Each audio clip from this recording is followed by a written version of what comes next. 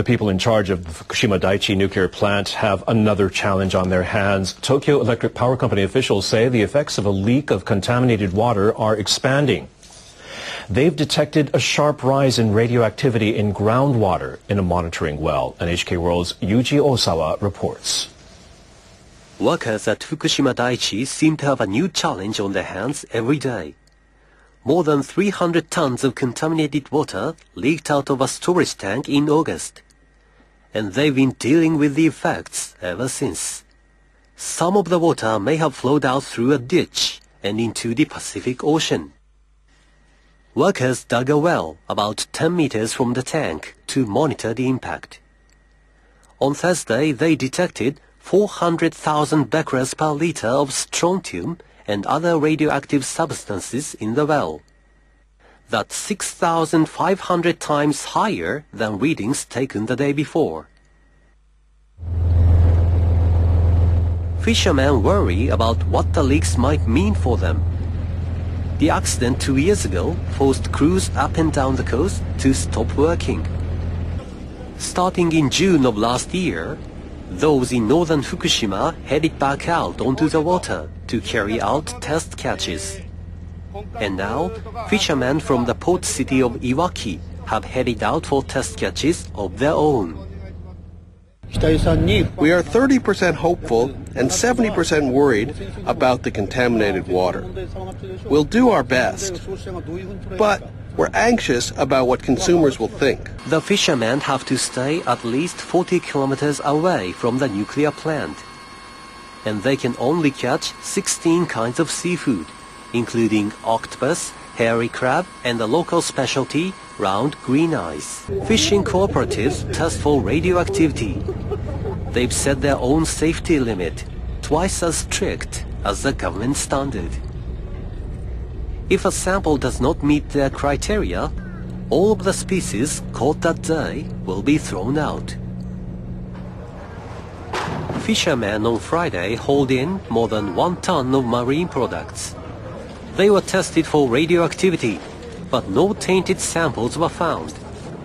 The fishermen will ship their catch to markets around the prefecture on Saturday morning. Yuji Osawa, NHK World. There's a worrying spike in a radiation at the Fukushima nuclear plant. Readings from a water storage tank have rocketed 6,500 times higher in 2 days. A powerful typhoon swept through Japan earlier this week, causing toxic water to be released into a drainage ditch leading to the Pacific Ocean. It's compounded what's been a worsening situation at the plant in recent months, as Irina Galushko explains. 2.5 years to admit the painful truth. Japan needs help. We are wide open to receive the most advanced knowledge from overseas to contain the problem. My country needs your knowledge and expertise. The past few months have been marked by growing problems at Fukushima. Several workers have been exposed to radiation, the levels of which are reportedly at their highest since the accident in 2011. And on top of that, there's the issue of leakage. This is the reactor. Inside it is the reactor core, the actual nuclear part of the plant. This is water which is used to cool the nuclear core so it doesn't burst in flames. That water obviously has to go somewhere, so it goes into a special container which is slightly below the reactor itself, where irradiated water is stored and then filtered. Unfortunately, at the Fukushima plant, the situation is such that this container with the irradiated water is located on the very seashore. This is the ocean. And the problem with the Fukushima is that there's a leak, supposedly, right here. So from there, the irradiated water is flowing into the Pacific Ocean. Sadly, Russia has a lot of experience to offer when it comes to wiping up remnants of a nuclear catastrophe. It has had its own deadly lesson a quarter of a century ago. Fukushima should be treated just like Chernobyl, as a wreck that must be retired and put in a sarcophagus. The problem with Fukushima is that they can't decide whether they want to close it or to keep it going. Closing the plant doesn't seem to be an option for TEPCO, the company operating the facility, which many in Japan blame for the failure to handle the Fukushima crisis. In fact, TEPCO is pushing towards reopening its Kashiwazaki Kariwa facility, the world's largest nuclear power station. It was shut down in 2007, following reports of radioactive leaks after a powerful earthquake. But the power giant seems undeterred by the prospect of having two malfunctioning nuclear power stations on its hands, maybe hoping an international effort would solve both problems at the same time. Irina Galushko, RT. Fukushima's troubles turn back, of course, to the earthquake and tsunami that ravaged Japan in March of 2011. Now, it took a year for Japan's government to admit that the nuclear disaster was caused by the improper handling of the crisis, and the plant's operator, TEPCO, well, they say it could have been avoided. Now, 2 years after the crisis hit, radiation is recorded in local fish and a leak discovered at a storage tank with contaminated waters. And when TEPCO finally admits that there is leaking toxic water, it also revealed that up to 300 tons of that radioactive leak was also found in water flowing into the ocean. Now, Robert Jacobs, who's an associate professor at Hiroshima Peace University, says there's no immediate solution for the crisis. Nobody really knows how to solve the problems at Fukushima. There is nobody who has solutions to these. The problems at Fukushima are unprecedented. So even bringing in outside expertise, all that they can do is try to problem solve. There's no solution that other countries have that they can come in and fix the reactors, or rather shut down the contamination, shut down the leaks. So even other countries coming in and bringing their expertise will hopefully bring more professionalism than TEPCO has shown in the last 2.5 years. But even those experts will be at a loss as to how to solve the immense problems that we'll be facing for decades in Fukushima. Kevin Kamps is the nuclear waste watchdog with Beyond Nuclear, the website beyondnuclear.org. And Kevin, welcome back to the program. Thank you, Thom. This is a whole lot more serious than being in Playboy. The Fukushima nuclear reactors are all problematic. Reactor number 4, particularly problematic. Close hit from a typhoon. Or a cyclone. I was talking about that on the air earlier in the week, and I just wanted to get you on and check in with you. What's the latest? What's going on? Oh, it's such chaos at the Fukushima Daiichi site. It's at least a weekly, if not a daily, crisis, and that includes things like leaks of highly radioactive water into the ground that then flow into the ocean on a regular basis, and workers getting doused with highly radioactive water, making incredible mistakes like overfilling the storage containers with highly radioactive water so it just spills over the top and then goes into the ground and into the ocean. And you mentioned Unit 4. That's, the ground over there is so waterlogged with highly radioactive water that there's concern that the structural integrity of Unit 4, which is already very questionable, is even further undermined. It's kind of like a quicksand situation. So here's a, worst storm in a decade. Incredible amounts of rainfall, like close to 1 meter of rainfall in just a day. I can't even imagine that. So, well, at least that's water they didn't have to, they've been pouring water on these reactors to keep them from overheating with fire hoses and things, haven't they? I mean, maybe storm gave them a break for a day. Well, the typhoon actually, what it's done is it's worsened the radioactive water leaks into the ground and into the ocean. Right. So at Unit 4, they're about to start, probably in a couple weeks or less, starting to move the irradiated fuel out of the storage pool, which is a very dicey operation, but they have to do it because if another quake with that, quicksand ground takes that building down, it would be a catastrophic fire releasing hazardous radioactivity. So they're trying to get the waste down to the ground without dropping it because that could punch a hole in the floor of the pool and drain the cooling water away. So it's already a global catastrophe that's been unfolding for over 2.5 years, but it could get a whole lot worse in a great big hurry. Wow. How is it affecting the rest of the globe? It seems like there's no reporting whatsoever on this other than, hey, they got a problem over there in Japan and they're not quite sure what to do. Yeah, I mean, the things happening at Fukushima Daiichi, if they were happening somewhere else, would be huge news because they're serious nuclear accidents, but because it's there, they just lump it into the mess and stop paying attention to it a long time ago.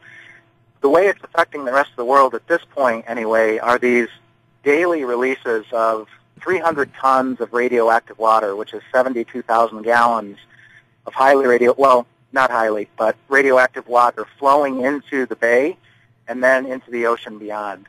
And sometimes when they have leaks from this tank farm of giant storage containers where the highly radioactive water is stored, then it is highly radioactive water going into the ocean.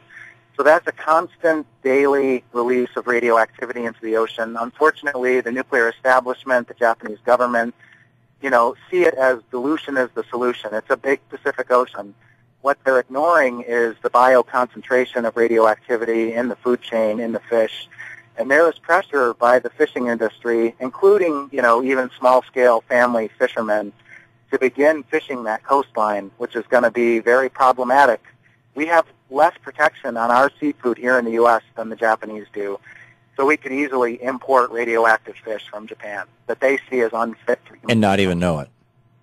Yeah, the testing programs here are not good. And there's a group called Fukushima Fallout Awareness Network that's working hard to get the Food and Drug Administration to take this issue seriously. Now, the principal elements that are taken up by animals are, correct me if I'm wrong, are cesium, right, is taken up as potassium. Am I remembering that right? Yeah, and in muscle tissue, so you got cesium-134 and cesium-137 radioactive. Right, and then what's the one that's taken up by the bones? Strontium? Strontium-90. Strontium-90. And then, of course, iodine's taken up by the thyroid, but iodine has a much shorter lifespan, the radioactive iodine. The iodine-131 has an 8-day or 80-day hazardous persistence. Right. You've got iodine-129, which is a forever poison, so that would still be an issue. Oh, I didn't know that. So are these elements, if there's cesium or strontium in the fish, radioactive cesium and strontium in the fish, and you eat the fish, it's going to get in your body, and your body's going to absorb it, the cesium into the muscle tissue, the strontium into your bones, and eventually can very easily cause cancer because these things emit particles and rays that bust up DNA in ways that flip cancer on. Yeah. But are they radioactive enough that I have one of these little Geiger counters that I bought on, well, it's not so little, it's about 4 times the size of a pack of cigarettes. And it was like about $400. It's supposed to be a really good one.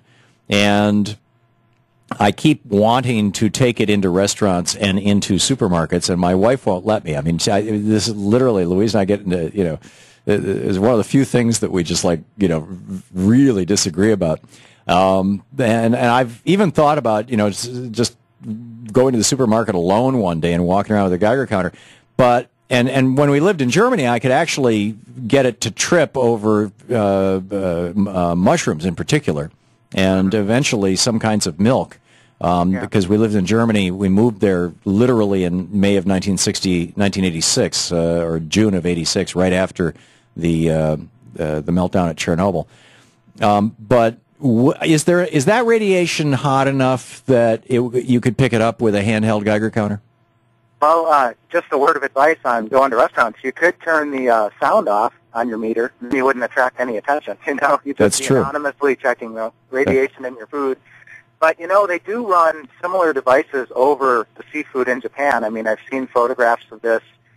There's probably something like that going on at the federal level in the United States. It's kind of a rudimentary way of checking for radioactivity in food, though. You need special equipment. You actually need to do it in a more of a laboratory-like setting because even dilute radioactivity in the flesh of fish or in other foodstuffs can be a problem. I mean, yeah. I mean, if it's emitting 1 particle a minute, you wouldn't notice that with a Geiger counter. But if that becomes part of your heart muscle and it's emitting 1 particle a minute for the next 10 years, that could take you down. Well, here's the figures. In Japan, it's 100 becquerels per kilogram in food. That's the cutoff. If it's worse than that, it's unfit for human consumption. A becquerel is a radioactive disintegration per second. So you can think of it in time. It's 100 radioactive disintegrations per second in 2.2. So that if you could measure that with a Geiger counter, that would sound like. Brrr. Yep. And in the U.S., it's 12 times worse. We allow 1,200 becquerels per kilogram in our food. You're kidding. Incredibly. Nope. It's, Louise is not going to stop me from carrying that Geiger counter. There's a network of people around America doing this, aren't there?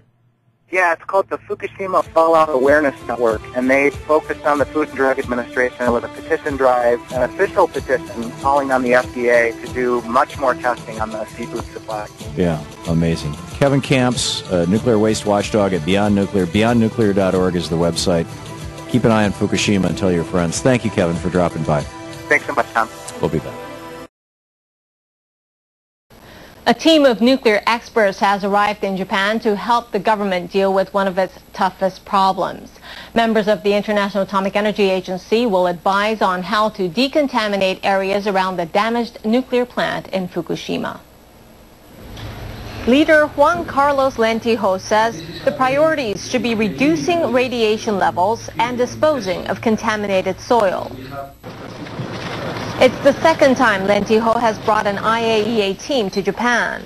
He came 2 years ago, just before full-scale decontamination work began around Fukushima Daiichi.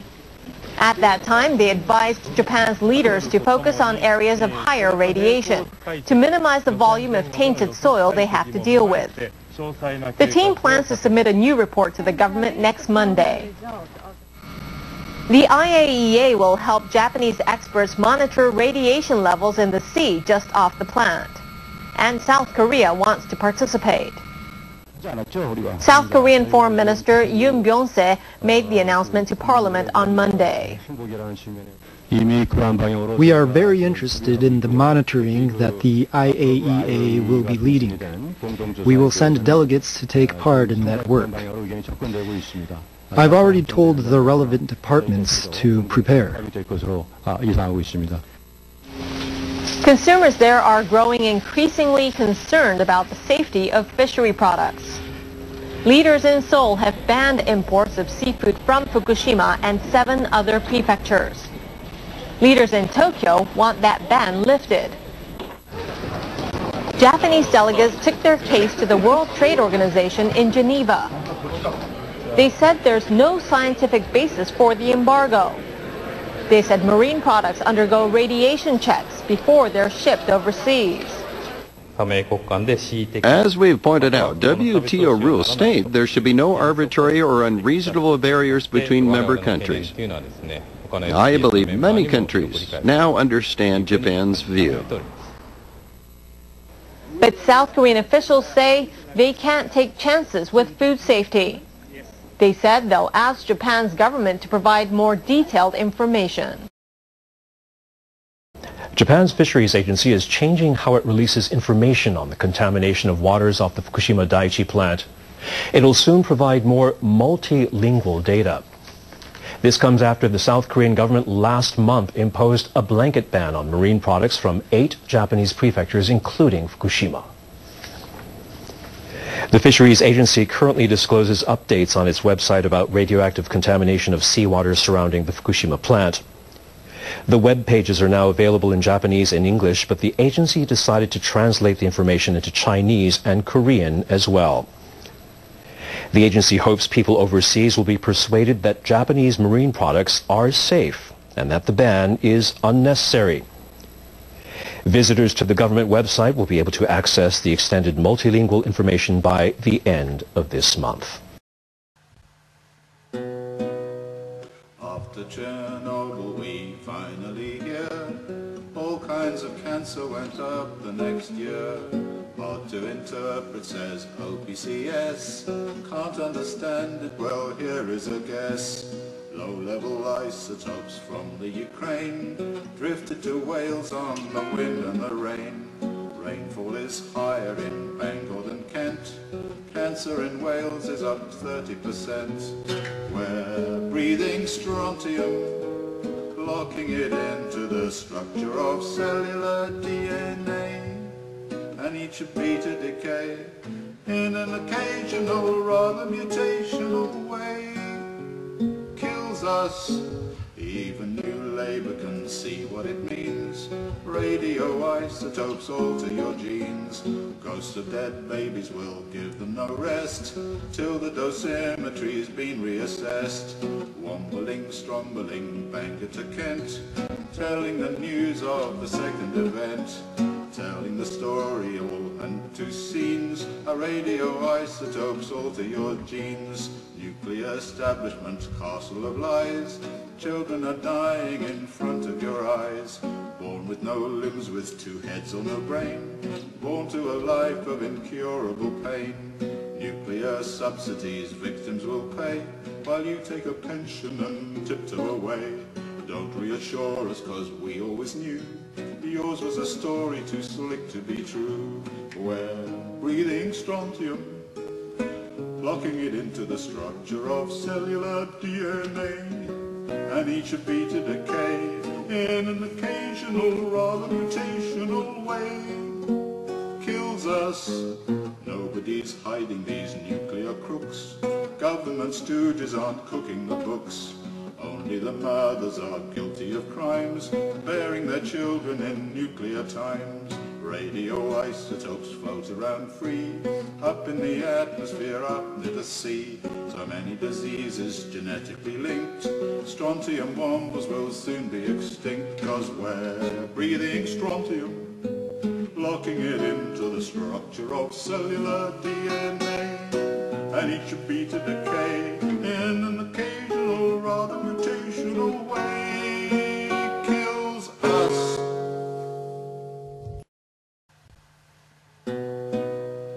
After Chernobyl we finally hear all kinds of cancer went up the next year. Hard to interpret, says OPCS. Can't understand it, well here is a guess. Low-level isotopes from the Ukraine drifted to Wales on the wind and the rain. Rainfall is higher in Bangor than Kent. Cancer in Wales is up 30%. We're breathing strontium, locking it into the structure of cellular DNA, and each should be to decay in an occasional, rather mutational way. Kills us. Even new labor can see what it means. Radioisotopes alter your genes. Ghosts of dead babies will give them no rest till the dosimetry's been reassessed. Wombling, stromboling, Bangor to Kent, telling the news of the second event. Telling the story all unto scenes. Radioisotopes alter your genes. Nuclear establishment, castle of lies. Children are dying in front of your eyes. Born with no limbs, with two heads or no brain. Born to a life of incurable pain. Nuclear subsidies victims will pay, while you take a pension and tiptoe away. Don't reassure us, 'cause we always knew yours was a story too slick to be true. We're breathing strontium, locking it into the structure of cellular DNA.